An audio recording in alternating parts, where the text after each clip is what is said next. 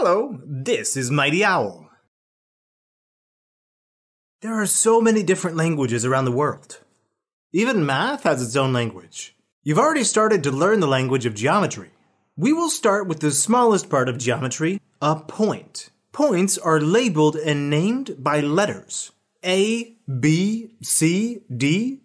These are 4 different points. When you have 2 points, you can connect them with a line segment. Now, what's the difference between a line and a line segment? Well, a line segment ends at the points. If we connect point A and point B with a line segment, it has a clear start and end. If we were to connect points C and D with a line, notice that the ends have arrows. This indicates that the line keeps going. A line goes on forever in both directions.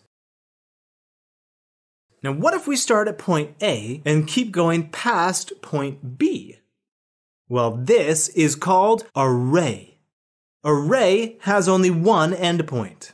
When labeling a ray, we start with the point that is the endpoint and use another point to name it. So this ray is called AB because the endpoint is at point A, and the ray continues through point B. Now let's look at naming and labeling points, line segments, lines, and rays.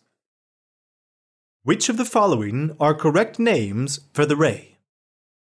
We know that in order to name the ray, we need to start at the endpoint. X is the endpoint, so the names must also start with X. We can go from X to Y, giving the ray the name XY. And we can also go from X to Z, giving the name XZ. Now let's look at the other 2 options to see why they're not correct. Well, YZ is not correct because Y is not the endpoint. And ZX uses the same letters as one of our correct answers, but it's in the wrong order. The first letter should always be the endpoint. Great job naming those rays.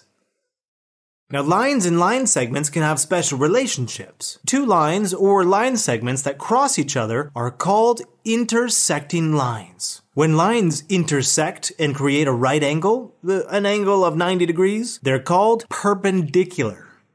And when 2 lines never intersect, no matter how far the lines extend, those are called parallel lines. When perpendicular lines and parallel lines are combined, they can create some fun shapes, like rectangles. Let's practice identifying special lines. Label the lines as intersecting, parallel, or perpendicular. All right, here we go.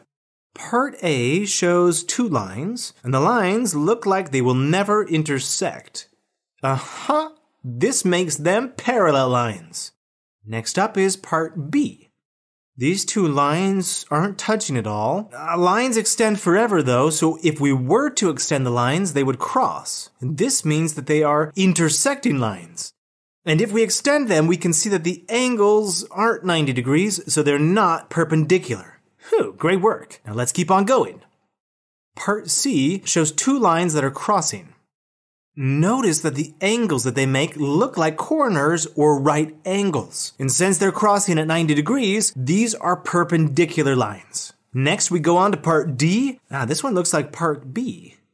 Careful though, notice that these are not lines, but are line segments. And since they are line segments, they cannot be extended. These are just 2 line segments. They're not intersecting, not parallel, or perpendicular. All right. What do you say we finish up with a mighty challenging problem? Which statement best describes the diagram? A. Ray AB is perpendicular to 2 line segments, XY and SR, that are parallel. B. Ray AB is parallel to 2 line segments, XY and SR, that are perpendicular. Line segment AB is perpendicular to 2 lines, XY and SR, that are parallel. D. Ray AB is perpendicular to 2 lines, XY and SR, that are parallel. Well, 3 of the statements label AB as a ray, and 1 labels it as a line segment. Looking at the diagram, there's an endpoint at A, and it continues through point B. So this means that AB is a ray. So we can cross off statement C. Next, we can look at the relationship between the ray and the other lines, and the ray appears to intersect the lines and form right angles. So this means that ray AB is perpendicular to XY and SR.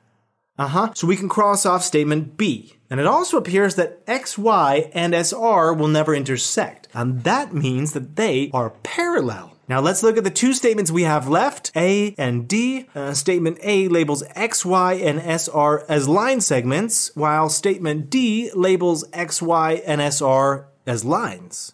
Well, if we look at the diagram, we can see that X, Y, S, and R are all endpoint, and this makes X, Y, and SR line segments, not lines. So A is the correct statement. Ooh, that was a doozy. You did a great job learning the language of geometry. Now you're able to identify and label points, lines, line segments, and rays. And we also learned about intersecting, parallel, and perpendicular lines. See you in the next Mighty lesson.